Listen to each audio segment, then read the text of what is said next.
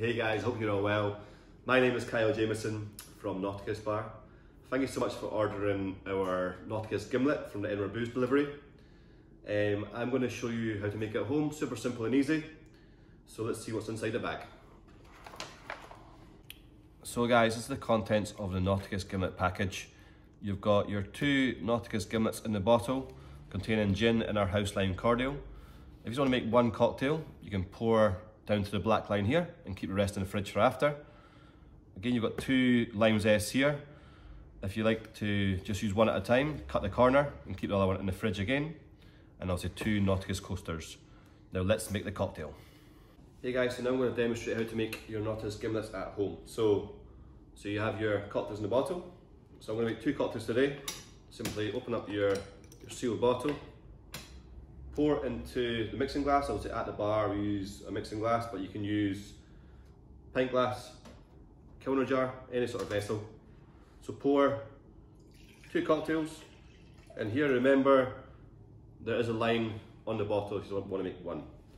So from here I'm going to add some fresh ice to the mixing glass and then stir down, roughly for 20 seconds or so till it's to the correct temperature.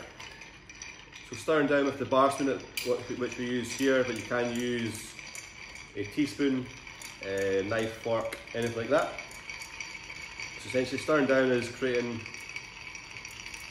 the cocktail to temperature wise and the dilution.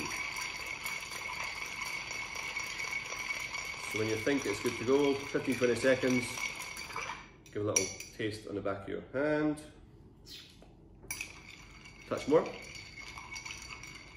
And then you're good to go. So I have 2 martini glasses pre-chilled with ice, but you can put them in the freezer or fridge. It's always good to get them all prepared before you're making the drink, so you're all ready and good to go. So you want to pour your cocktail into the martini glasses equally. So we're using a strainer here, but you can use a wooden spoon, kitchen spoon, anything that's going to hold the ice. So you want to measure it out evenly to both glasses,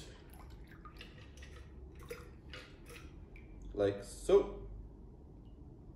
And then we're just going to garnish with our pre-sealed garnishes here. So simply cut open each garnish to get the lime twist.